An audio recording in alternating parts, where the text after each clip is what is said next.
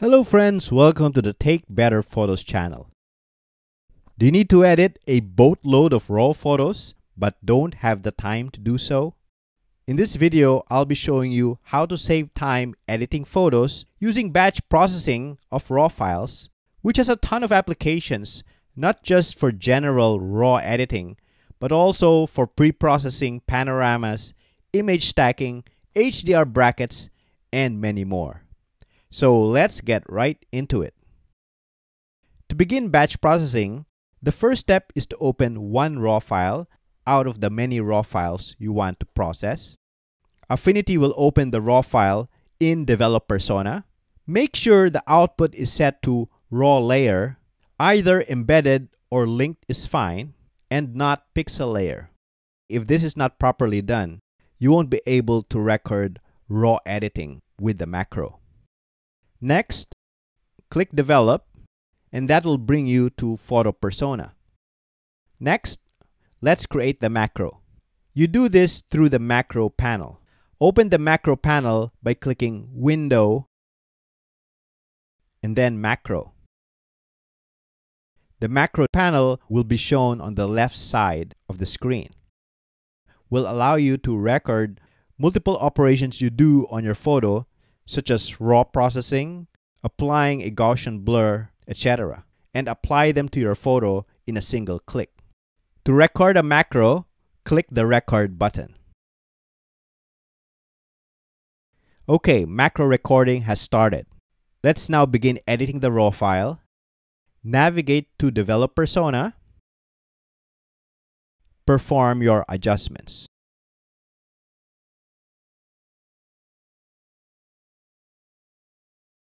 Once done, click Develop.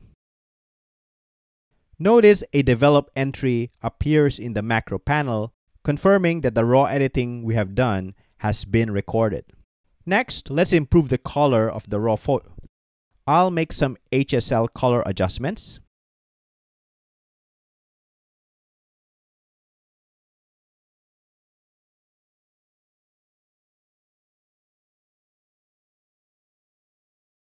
Finally, let's add some sharpening adjustments.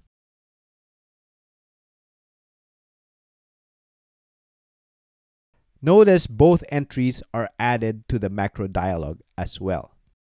Okay, now that we're done with the editing, let's click the Stop Recording button.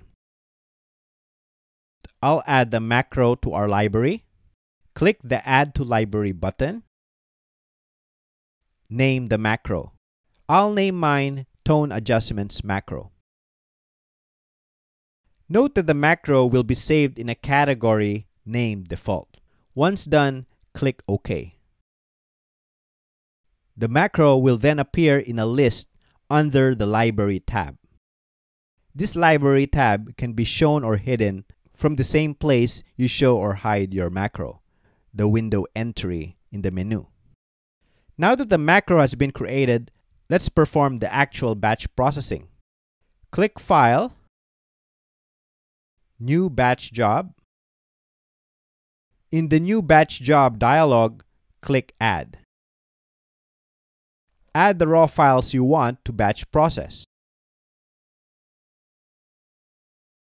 Next, I'll select a directory to save the processed files to.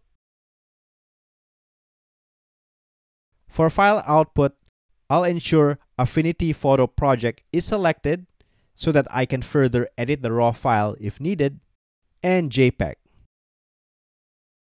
For the macro, I'll select the macro we just created. Click Apply. Once you're satisfied with the batch processing settings, click OK. The batch processing will commence. There, batch processing is done. Let's view the files. Here are the original raw files, and here are the processed files. Let's navigate to the output folder. Notice that the folder has both JPEG and Affinity Photo projects as we specified. Let's open one Affinity Photo project. Notice all the macro steps have been applied, the raw adjustments, HSL adjustment, and sharpening adjustment. So there you have it. That's how you batch process raw files with Affinity Photo. As you can see, it does work and is extremely powerful since it allows you to perform both raw processing in Develop Persona and layered editing in Photo Persona automatically across multiple photos. So I hope you found this video helpful. Let me know if you got the batch processing to work. Write it down in the comments. I'd love to hear from you. And if you like this content, don't forget to like, subscribe, and share to help keep the videos coming. Until the next video, I'm going to see you in the next one. Bye for now.